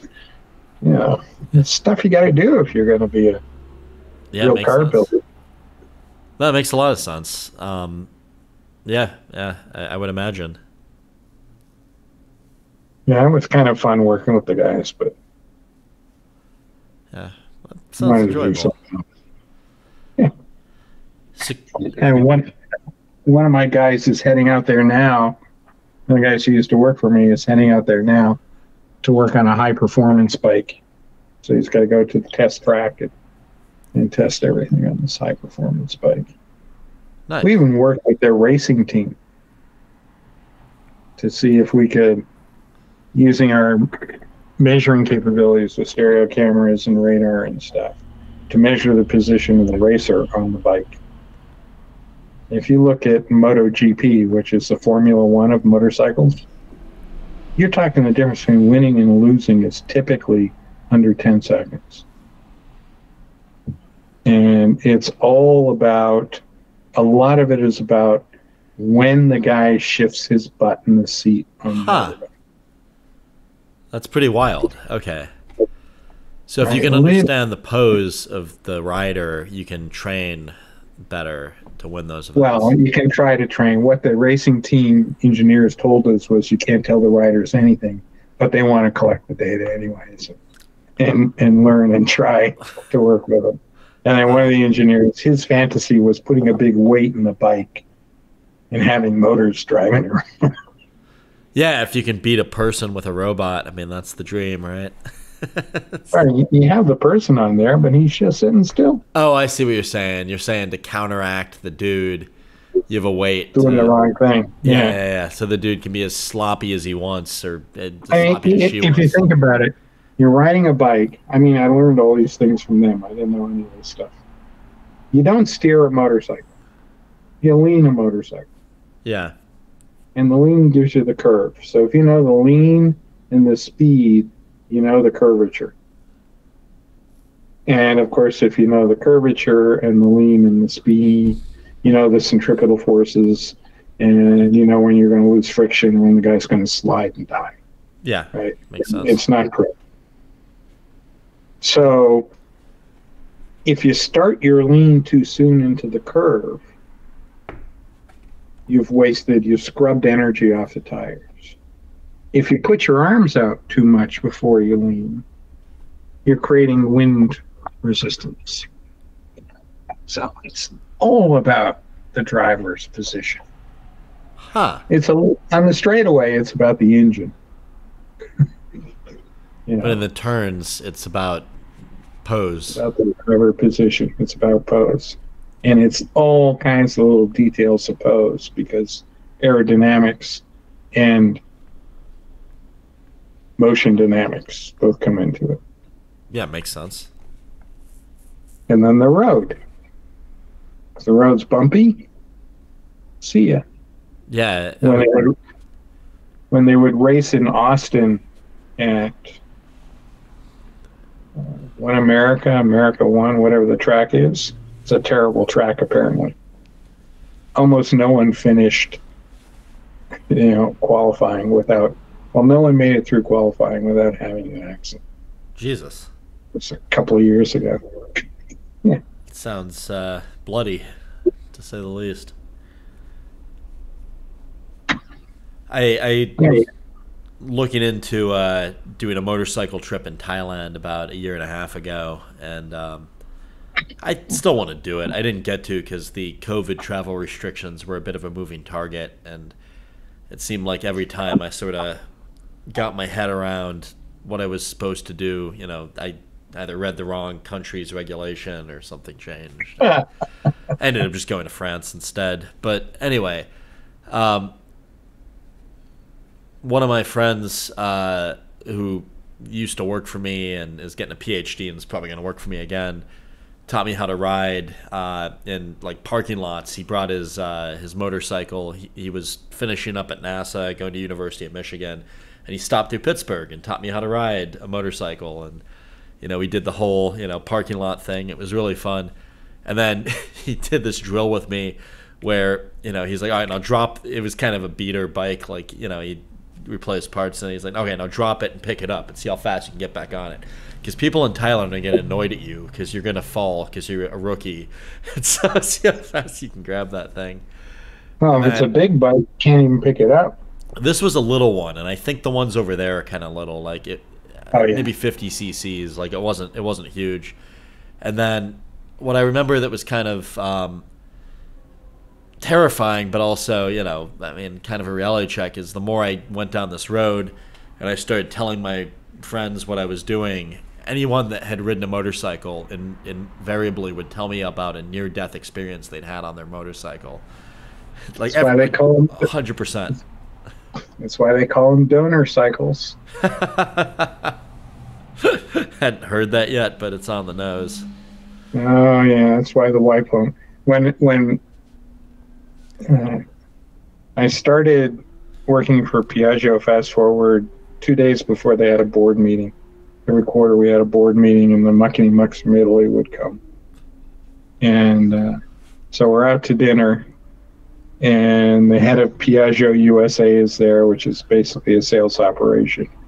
And, the muckety mucks, the chairman of the company, and CEOs are. And I'm going, yeah, I'm thinking I want to get one of those MP3s, which is their 3-wheel bikes, 2 wheels in the front and 1 in the back. It's a glorified scooter, but it will do 90 miles an hour. So nice. Take them on the floor. And I say, yeah, I was thinking I want to get an MP3. Oh, yeah, we can set you up. And say, but my wife won't let me. Don't worry, we'll get her one too. No, that's not going to fix it. So we ended up that radar unit, it goes on the back of an MP3. And we ended up having one at the office. And it cured me of wanting to own one. Why is that? Because you look like such a dork sitting on these giant motor scooters. It's an oversized scooter. They use them in Israel for the ambulance service. Is it just faster, or like why do they do that? Yeah, they can get through traffic and they can get people. The EMTs get out there. They don't carry the patients on them. Yeah, but the EMTs get there first. So they use the MP3s. How do they evacuate the patient if they get there but they don't have transport back? Well, they bring out an ambulance. Oh, gotcha. But this way the EMTs get out there much quicker. And they can start assessing the scene and treating the patient and stuff like that. And stabilize. You don't transport till you stabilize anyway. That makes sense. That's clever, actually. Yeah, you get there first. Yeah, and they're nice bikes. They're very stable. You can actually lock them upright. When you turn the bike off, the tilting mechanism locks up. That's cool. So they're pretty cool bikes. I think the top of the line MP3 is about 10 grand. It's a lot of money for a motorcycle. Well, for a vehicle, I've paid way more than that for a car. I mean, I don't know. They have an electric Vespa now. There's actually a Vespa museum at their factory. It's pretty funny. And there's a Moto Guzzi museum they're redoing too. Kind of fun to look at. That's awesome. Yeah. Not to mention that robot is really cool. I mean, I'm trying to think, how do they market that as a motorcycle company? Like, how do they... Mobility. It's all about micro-mobility. That's why they set up PFF in the States, was to, what's the next big thing?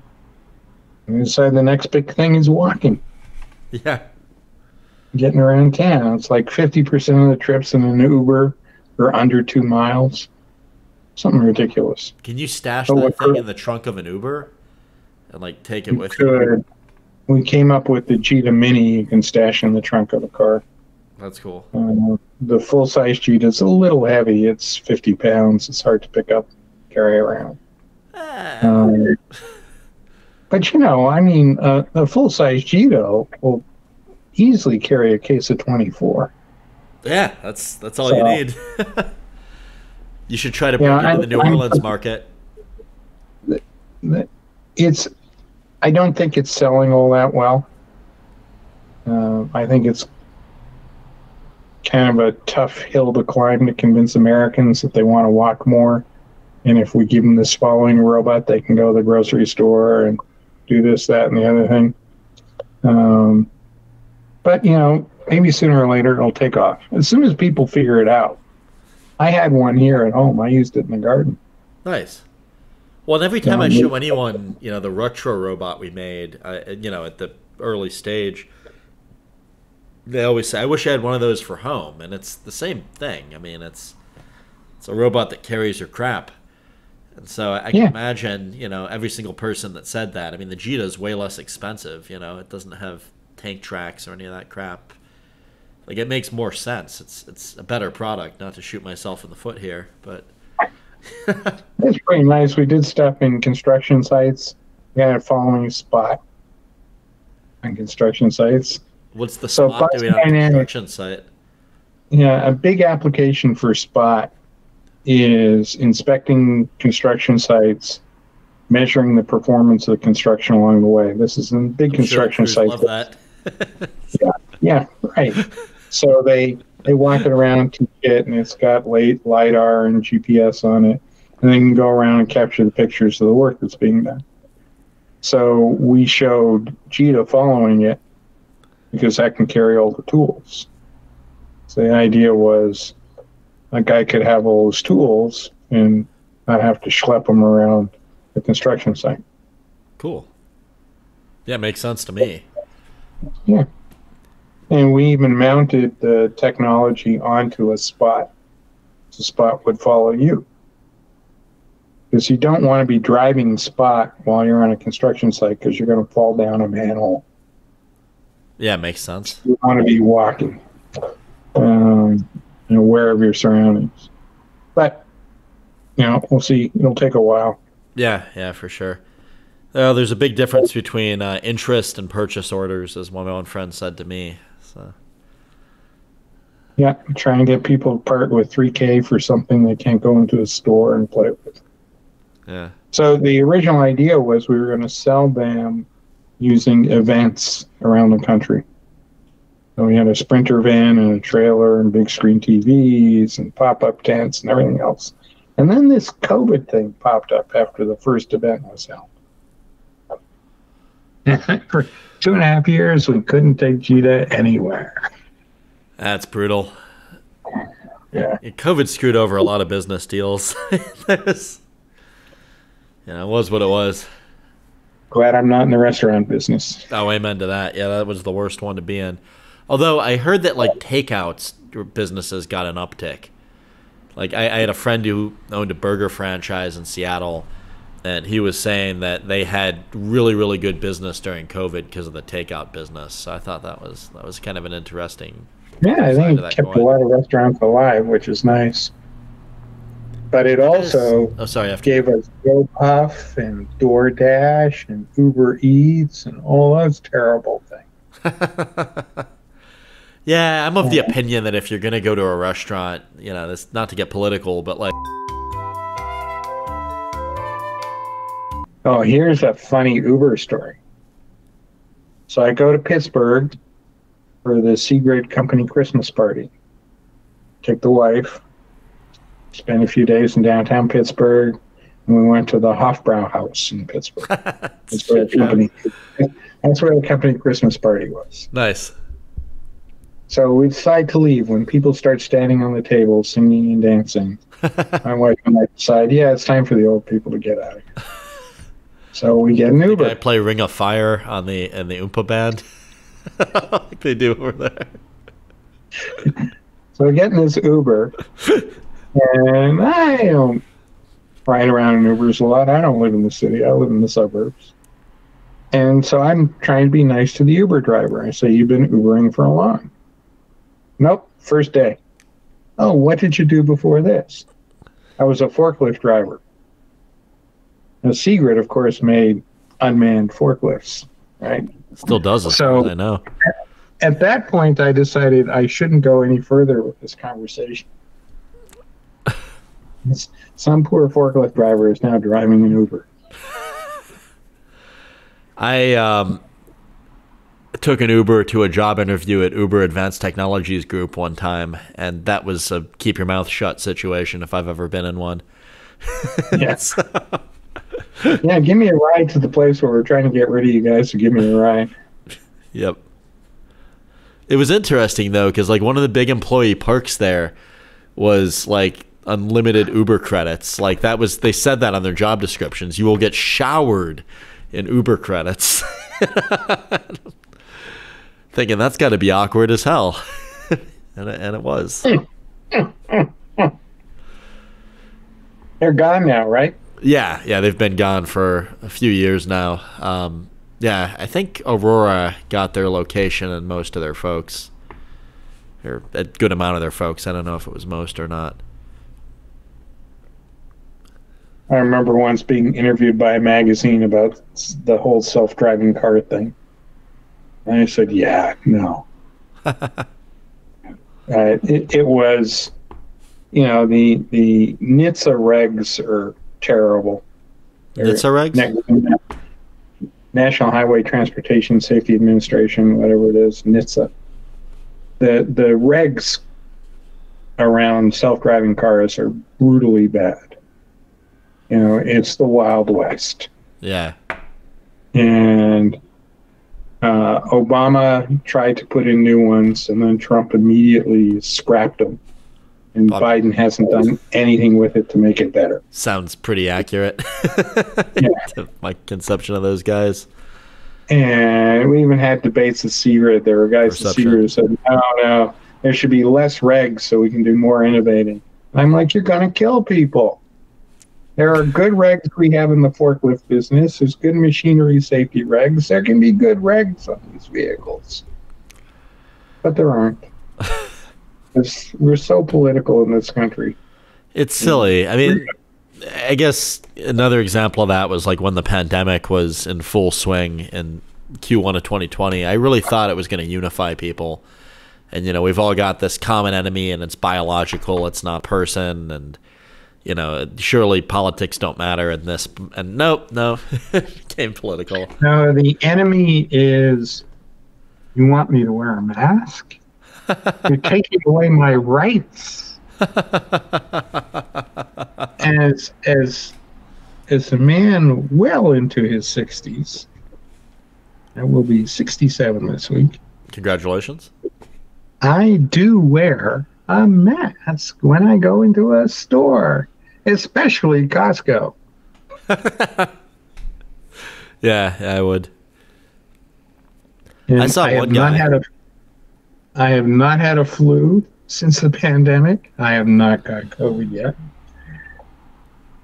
Nor has my wife got COVID yet. That's awesome. My kids both got COVID. I've had it times. I think I've had it like 3 times now. But I'm also not masking up as much. So that's probably the difference. I was using isopropyl a lot when I was handing stuff off to coworkers. So if we'd meet up for a handoff, I'd blitz whatever I was handing off with isopro and then hand it over. And I think I was also wearing gloves because I thought it was going to kill me. It works. So I talked to the guys at Piaggio Group about their factory. Pontedera, that's the name of the city. I was suggesting they glove up, and they got very angry at me. Now we'll use wash stuff. Okay. Well, when I worked in the clean room stuff in the semiconductor industry, you're wearing a bunny suit, wearing a mask, and you're in a building with HEPA filters running all day long. Man, you never cared about the pollen outside or anything else. You were clean as a whistle. It's a great place to be during pollen season. That's pretty awesome. Of course, you're wearing plastic gloves all the time, so your hands are blistered and chafed and it's miserable. Humidity, yeah. Yeah, and your lips chap because it's so dry. There are downsides to working in a wafer fab, like all the deadly chemicals, arsine, phosgene. Well, you've got to wear a see-through backpack too, right? Because it's got to be polymer in order to not have fibers go everywhere. No backpacks. That's interesting. I had a buddy at Global Foundries who had a see-through backpack that he was taking to work. I think it was because it was. He said it was because it was a plastic backpack, and so he wasn't as worried about fibers. Yeah, no fibers. Yeah. The bunny suits are made out of these polyester monofilaments, so they don't shed much. That's interesting. But the chemistry in those things, I had an architect tell me one day, I was working on one project at Motorola. He say, yeah, if you want to kill yourself, just go stick your head in a gas cabinet. Just go stick your head in. You have the clean room. Yeah. And then in the floor below that, you have a lot of the plumbing and the gas services. And they use a lot of gases that are very inhospitable to human beings. So you have these gas canisters that are hooked up to all the process control equipment that plumbs them. And those gas canisters are inside gas cabinets. I didn't know about this yet. So they can be monitored. Yeah. The joke is you want to commit suicide, you open a gas cabinet and stick your head inside. Oh, because there's probably like little leaks and all that stuff, and there's crazy. Yeah, they're not pleasant chemicals. Yeah. You like arsenic, we got arsenic. Like phosphorus, we got benzene right over here, probably. Yeah. And when I started working in that, they were doing wet chemistry for all the wafer etching. So you're doing with hydrofluoric, sulfuric, and phosphoric acid. Huh. Hydrofluoric is a calcium-seeking acid. Right? Hydrofluoric is the one that eats glass. Right? If you're going to etch wafers, you got to etch glass. So it's a calcium-seeking acid. If you spill phosphoric on your skin, you won't feel it until it gets down into your bones and starts eating them away.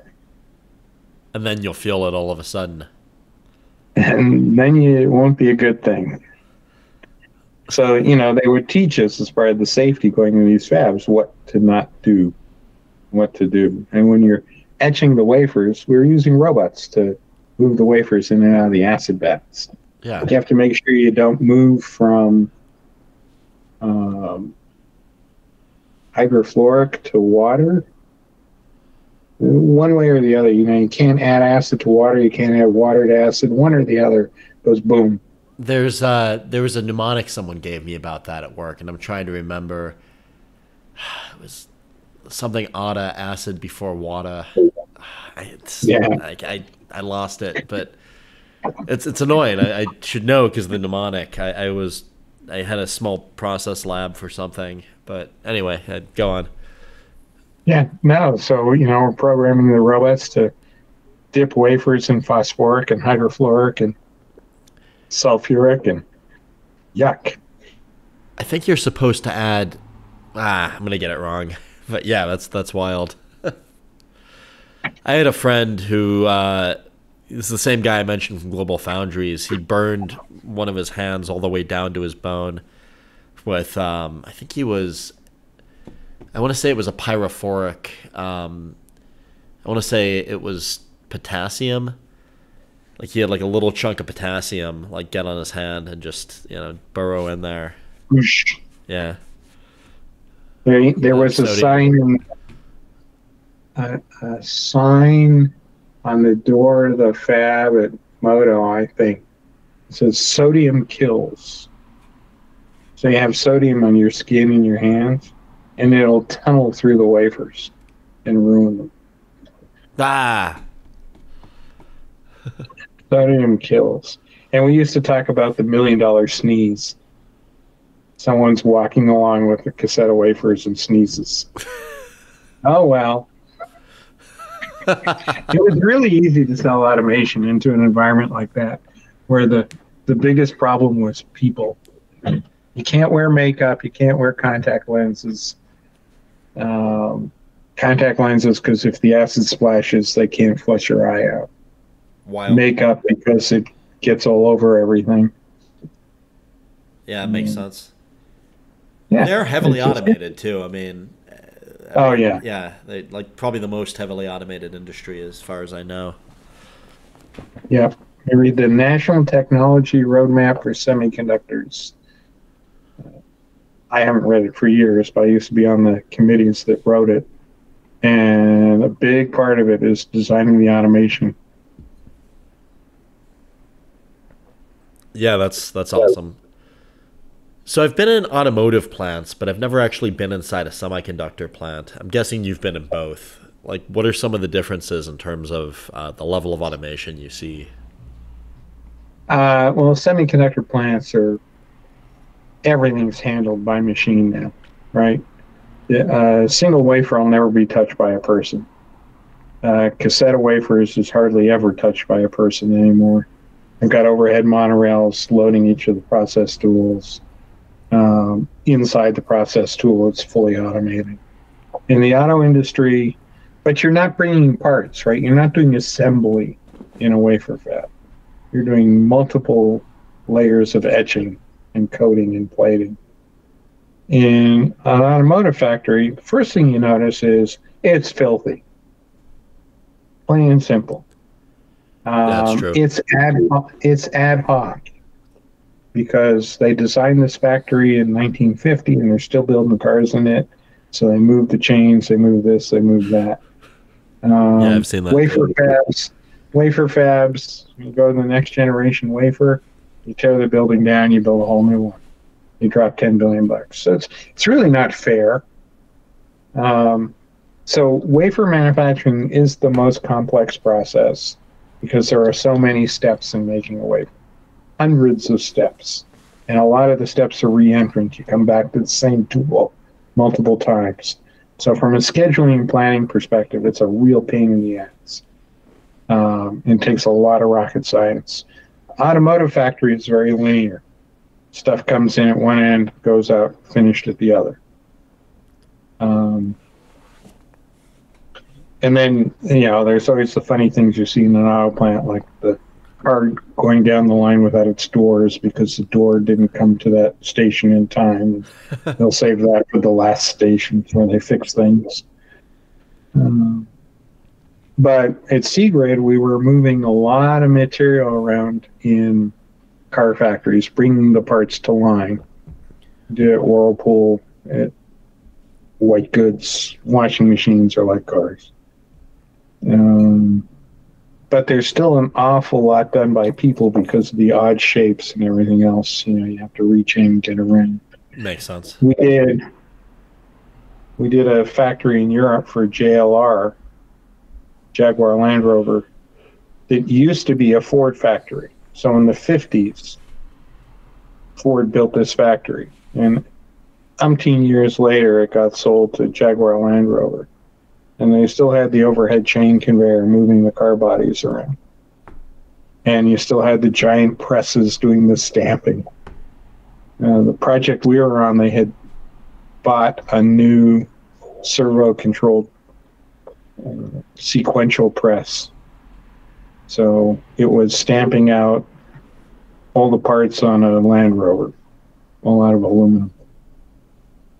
And we were moving all the parts through the line. So, in the automotive industry, it's kind of tricky because you have so many parts in a car and they come from so many places and they've outsourced so much of it.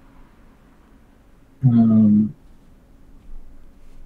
the factories are legacy factories for the most part. You don't get to build a whole new one. Like Spring Hill, Tennessee, GM's plant they built for Saturn. Remember Saturn, a different kind of car company?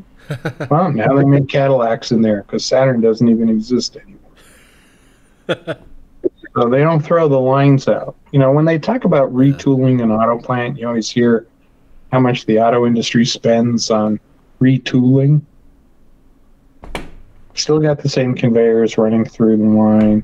They're reprogramming the robots a little bit. Retooling is really about the stamping tools. Yeah. They make the body panels out of. Yeah, and that's just replacing the tooling there. But yeah, that makes sense. That's interesting. You said $10 billion to spin up a fab. Yeah, that's a different scale. It's a whole different story. When it hit $1 billion, I gave a talk at an economics conference on September 12th, 2001. So this conference was 3 days in upstate New York. That's wild. Put on by the New York state government and SUNY, How many and people attended? oh, there are people from all over the world at this thing. And then on September 11th, hell starts to break loose, Yeah, yeah, I get that. That's why I was kind of wondering if attendance dipped off. and half the people left, but they had nowhere to go. They couldn't get anywhere. No planes flying. My talk was on the 12th. How I brutal. was preparing it. I was in my hotel room on the 11th, finishing up my slide deck and putting it on a floppy disk to hand to the, talk coordinator. And my wife's phoning me and saying, "You should turn on the news." And I'm like, "I'm busy, damn it. Leave me alone." And we turn on the news and all hell's breaking loose. And half the people at this conference were from Wall Street, and they're watching the TVs. And meanwhile, the conference is going on because there are people from all over the world, and there's no place they can go anyways. Yeah. So I gave a talk on the 12th about how the semiconductor industry can't continue at the rate it's going and how much it spends on capital equipment. Yeah, apparently it can't. But the Albany Times-Union picked up my story. Nice. I've never been in the Albany Times-Union. So then I got in my 95 Mustang convertible and drove home on the 12th. And it was absolutely stunning along. You come down the Northway, New York State Thruway, and then across the Massachusetts Turnpike to Boston. So, a few hours of driving. And you stop at the rest areas along the Turnpike. And on the 12th, every tractor trailer was pulled over to the side of the road because nobody knew what was next. So they had to pull over. So you're driving along the Turnpike, and all the tractor trailers are pulled over. Why the tractor trailers? Because they might be carrying bombs. Oh, gotcha. Yeah. So they stopped them all. Makes sense. And you go to the rest stops, and there are all these families heading somewhere on vacation or doing something, and they're all just like shell-shocked. Nobody really knew what to do. At least I knew I was going home. Yeah. It was surreal. My kids were in a panic. They were in high school. Dad's in New York. Oh my God, Dad's in New York. Dad's upstate. Don't worry about it. That's fine. Totally different place. Yeah. Yeah. But State Senator Bruno was supposed to talk. Pataki, I think, was the governor. So he backed out, obviously. It makes sense. Because he had more important stuff to do. I think Bruno was the opening speaker. I didn't see him. It was the day before. It was the 10th. But Pataki copped out. And then we had some speaker at dinner on the 11th, talking about nano something or other. And I'm like, bullshit, I'm going home, turn on the TV. So I'm going to my room. I want to see what the president's saying. I don't want to see this guy. Ate my dinner and went and watched the news. Yeah, it makes sense. Yeah, it was an interesting time. I mean, this is embarrassing how young I was. I think I was in middle school, and I got pulled out of school. It might have been high school. I was either like late in middle school or early in high school. And I got pulled out, and I just had no idea how to react. I was just confused. And it's confusing. It was, like I said, it was really surreal. Yeah. And then for days afterwards, we really didn't know what to do. Yeah. I became a U.S. citizen in May of 2001. Oh, interesting. So I had lived here for 25 years as a resident alien, and decided finally in 2001 I'd take the test, get my citizenship papers. And boy, was I lucky, because if I had waited come September, the rules all changed. It got a lot harder. What kind of stuff did they ask you for the citizenship test? I've heard it's kind of silly. It's hilarious. there's a set of like 50 questions that they give you beforehand so you can study them. It's basically a civics test. How many members of Congress are there? I don't even know the answer to that. What are the, neither do I, not anymore. I remembered it for the test. And then they have to give you the test of English as a written language. So I'm sitting there, being the good Canadian I am, who does kind of speak English, with my lawyer. If you don't have a lawyer, it's really a pain in the ass. And the person says, "I'm sorry, I have to ask you this. Will you please step up to the whiteboard?" Yeah. I have 2 children. All right, is there anything else? Is that it? She says, "Yep, that's it. Congratulations."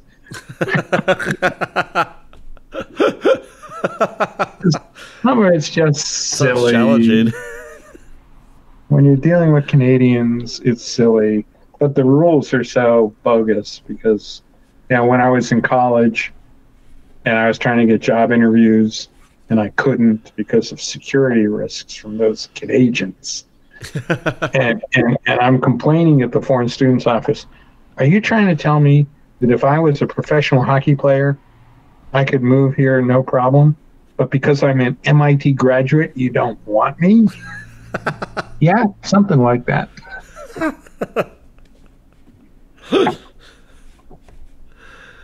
Yeah, that's wild.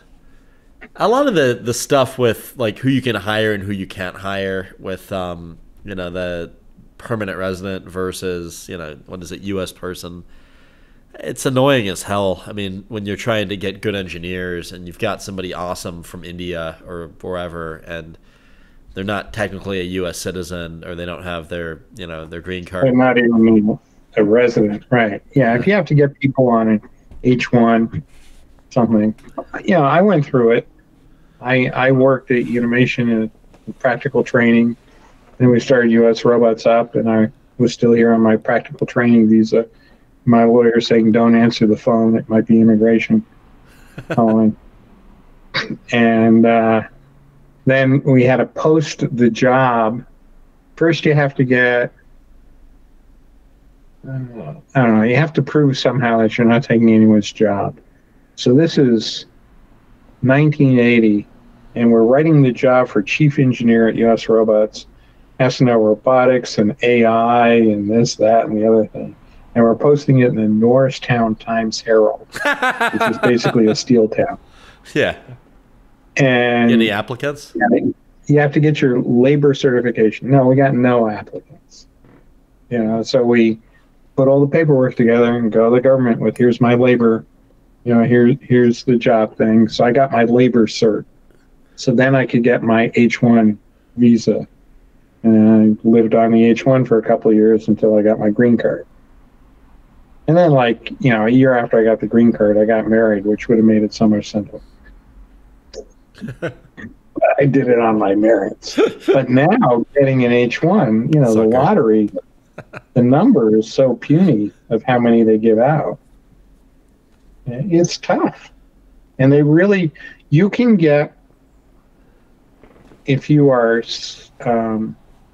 a famous actor or actress, a doctor of global repute or some silly statement like that, global renown, skilled in the arts and sciences is a preference category that has this limit on it, this quota on it. That's annoying. So professional athletes, professional athletes, doctors. No problem. Yeah. Doctors, high-end doctors. Doctors no of problem. Global repute. Yeah, but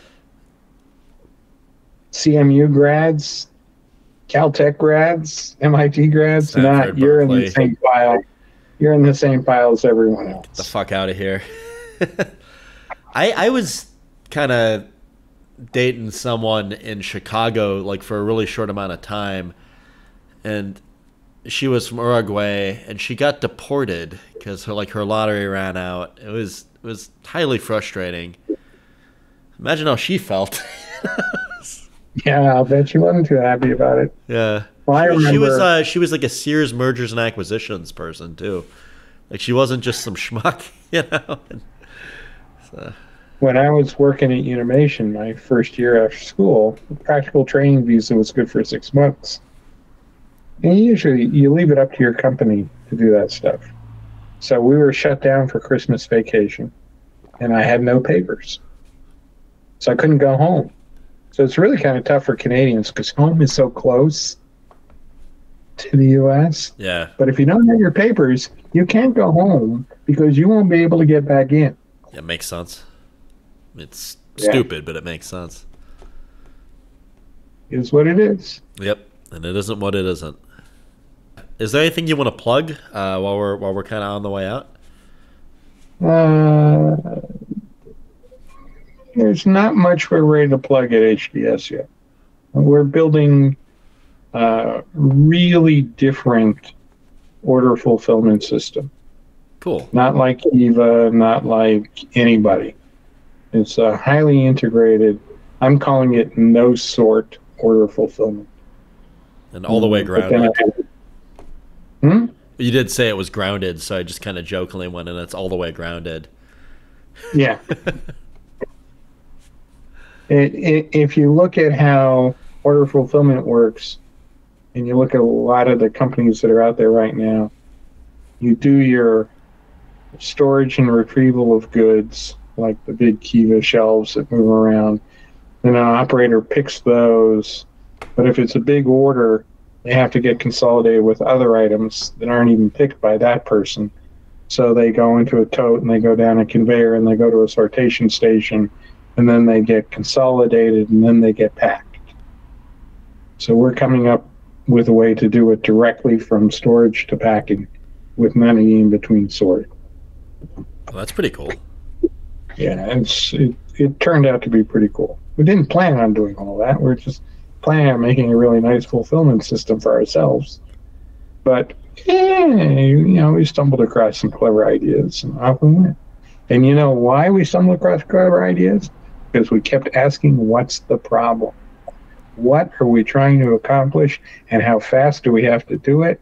And what's the complexity of it, right? If you know this as an engineer, if the problem is clear, the answer will present itself. Yeah. Every one of the 30-odd patents I have is because I was solving a problem that was clear as a bell. So that's more about asking why than how, it almost sounds like. Always. That's right. What is it you're trying to accomplish? And people talk in solution space all the time. Oh, we need more cameras to do this. What are you trying to accomplish? What's this? We don't want to hit people. Why do you insist on using more cameras?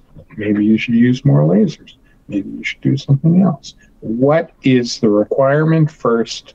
Let the design fall out of that. Makes a lot of sense to me. Yep. All right, those are great. Sometimes you have Sorry, after you. I was going to say those are great words to end on. But yeah. No, it is. Yeah. Tell me what, not how. What, not how. All right. Thank you, Mitchell. I appreciate it. Pleasure having you on. Thank you, Spencer.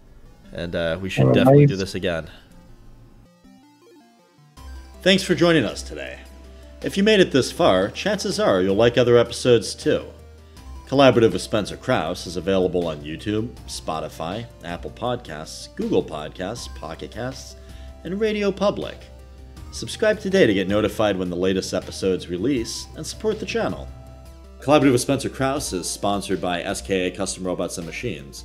If you're in the market for robotics contract engineering services, please consider hiring SKA Custom Robots and Machines. They sponsor this podcast and they solve some of the toughest engineering challenges in the world. SKA Custom Robots and Machines can be found at ska.solutions. Thanks again, and see you on the next one.